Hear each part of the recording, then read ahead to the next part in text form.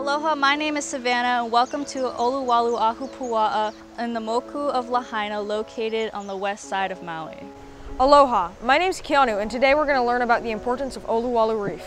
Aloha, my name is Dane. We are also going to be learning about the restoration work done by Kīpuka Olowalu. Olowalu Ahupuaʻa extends from Puʻukakui in the West Maui Mountains to Hekili Point with its fringing reefs.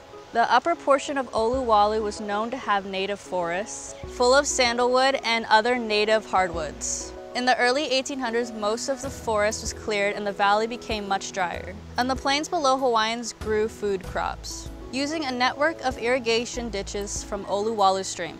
Olowalu was known for its dryland taro and its shady breadfruit groves. The salty marshlands near the coast were home to seabirds, fish, and mollusks. Today, Olowalu still shows signs of its past from when it was a thriving fishing village. The remains of an inland fish pond, as well as several heiau and petroglyphs, are still seen today. Olowalu was also a puʻuhonua, a place of refuge, for people fleeing conflict or oppression, or those who had broken kapu. There used to be a land connection to Wailuku through Iao Valley. In 1790, at the Battle of Kepanivai, Kamehameha pushed the Maui forces up into Iao Valley. The Ali'i Kalola, as well as her family and other high chiefs, escaped through Olowalu Pass. Earlier that year in Olowalu, Captain Metcalf killed over 100 Hawaiians. This became known as the Olowalu Massacre. This site in Olowalu was a sugarcane mill in the 1860s. Population has since declined. It is now a small town with less than 100 residents and a general store that opened in 1932. In 2015, a proposed development plan was halted due to community opposition as well as its possible impacts on the reef. Olowalu is the location of one of Hawaii's most vibrant reefs, covering almost 1,000 acres. It contains an amazing diversity of rare coral species and acts as a nursery to replenish other reefs of Maui Nui. The sea life includes over 400 manta rays, the biggest population of manta rays in the US. Manta ray sightings have dropped around 90% in the past decade, and the reef is suffering as well. In 2015, nearly half of all reefs around the world suffered from coral bleaching, along with Olowalu. This is expected to continue as the ocean warms with climate change. The reef closer to land is also being impacted by land-based sedimentation and development. There are also concerns about tour boats and commercial activities impacting the reef. In 2017, Olowalu was designated as the first Mission Blue Hope spot in Hawaii in an effort to recognize and protect its unique biodiversity. Luckily, Kīpuka Olowalu, located mauka of the reef, is working to protect it from land-based sedimentation, while also working to restore the area's natural and cultural heritage. Aloha, I'm Kolu Lindsay. Here at the Olowalu Cultural Reserve, which started in 1999 through the efforts of Hokulani Holt Padilla, Al Laguanero, Bob Horcajo, John Dewey, Rosemary Dewey, which were the main forces behind this effort, as well as my father, Ed Lindsay.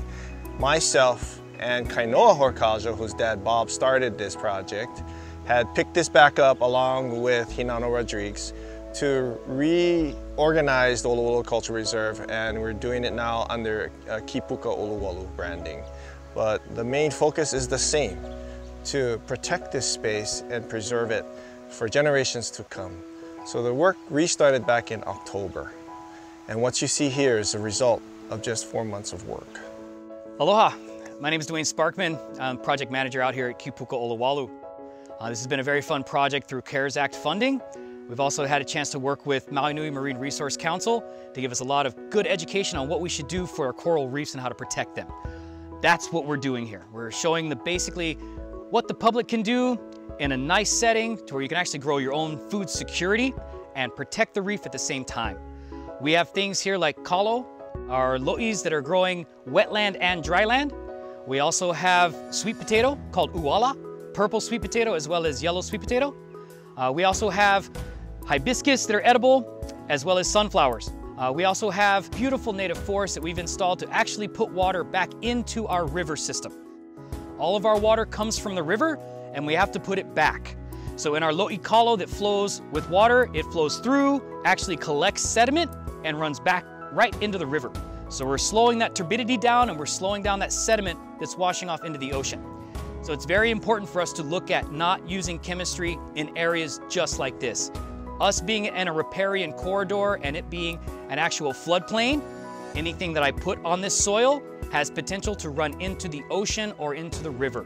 And it's gonna end up in the ocean and you're gonna grow invasive algae. We don't want that. So the best thing we can do is use the proper products in the proper way, in the proper areas. So that's what Kīpuka Olowalu is about.